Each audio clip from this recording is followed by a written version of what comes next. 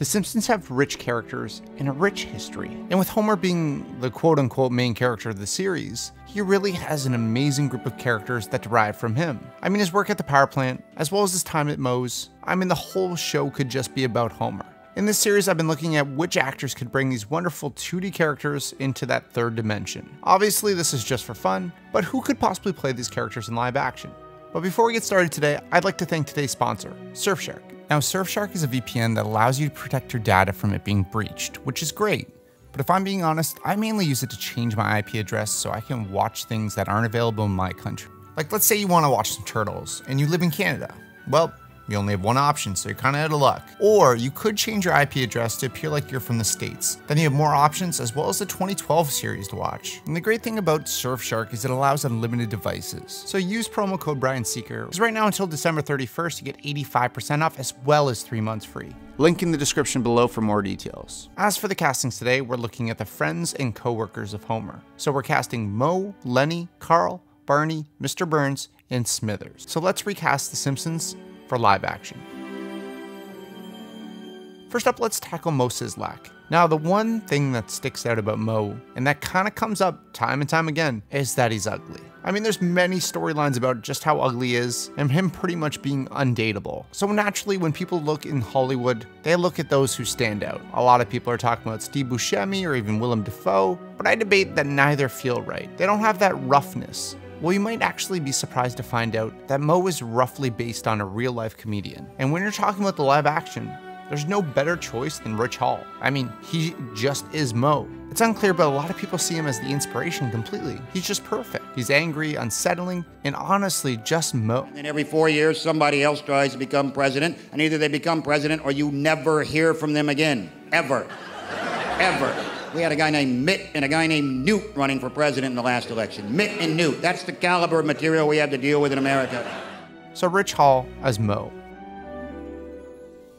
Now, if we're talking about Moe in his tavern, it only makes sense to talk about the regulars next. And the most prominent one of all is Barney. Now, it's important to note that Barney has a sweet side, but mainly, he's just an alcoholic. Like, I don't even know if he has a job. Like, I know he gets his money from medical research and being a guinea pig from time to time, but he kind of just lives at Moe's. Now, he is a childhood friend of Homer, as well as he's had a lot of storylines devoted to himself. I mean, his voice is angelic, and he definitely has depth to him. And with that sweet nature and that drunken state, my mind first goes to Zach Galifianakis. But there's actually a better option out there, because if you've seen It's Always Sunny, you know Bill. Or, by his real name, Lance Barber. I mean, he's perfect for this. In his downfall in the show, he shows us every side that Barney would have. His cleaned up, and his, let's call it, regular side. I think he could really pull off every storyline that Barney could have, his time in the B-Sharps, and really him on and off the bottle. Hey, thanks for calling, man. So, where are the kids? I can't wait to see those little rugrats. Been forever. I'm sure they're around somewhere. Go ahead and mingle, and maybe you'll find them. My kids aren't really here, are they? No. Thank God. Let's get shithoused, right, guys? So Lance Barber as Barney.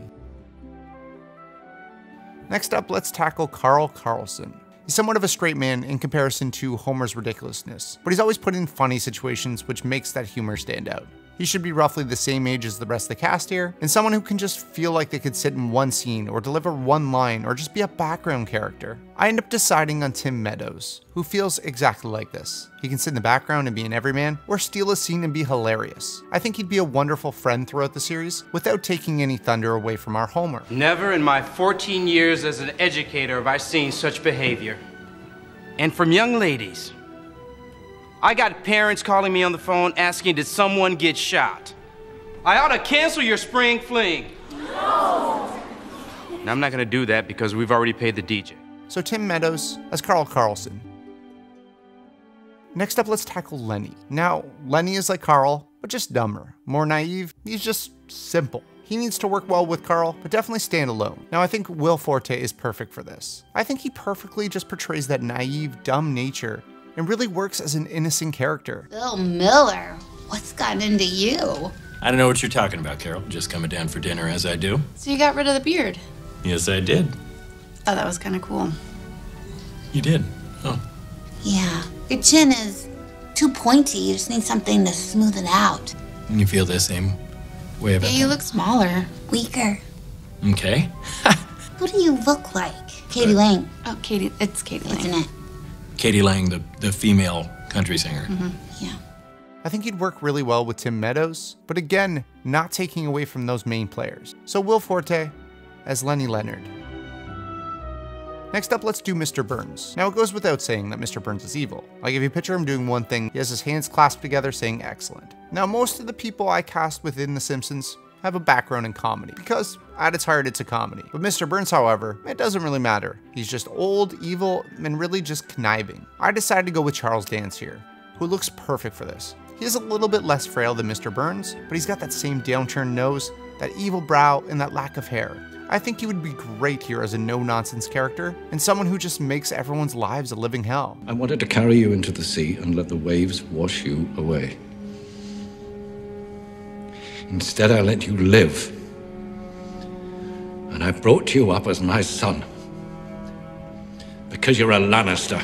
It's also important to note that Charles Dance isn't afraid of comedy either. He's not afraid of being silly. I mean, he's cross-dressed before, as well as read passages from 50 Shades of Grey.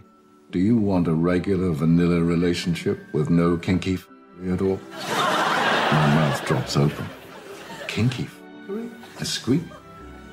Yeah, kinky correct. I can't believe you said that. So Charles Dance as Mr. Burns. Lastly, we have Waylon Smithers, a yes man and friendly, but it's most important that he's loyal to Mr. Burns. Now, Smithers is nothing like Mr. Burns. Although he'll defend him, he's kind, loving, and generally wants to do the right thing. I want someone who feels that way, like Eugene Levy. Now, unfortunately, Eugene Levy is getting up there in age. I think he's a little too old for this role, but that nature, that feeling, I end up deciding on Andrew Daly, who is someone who can definitely do comedy, but definitely can work as that yes man. But he's also portrayed as that kind of soft person in power, the person who takes their job a little too seriously, but has that good heart. Excuse me, young man. What is your name? Rafe Cachadorian. What did you just say to me? It's my last name. I'm new. Well, being new does not entitle you to swagger in here with no clothes on.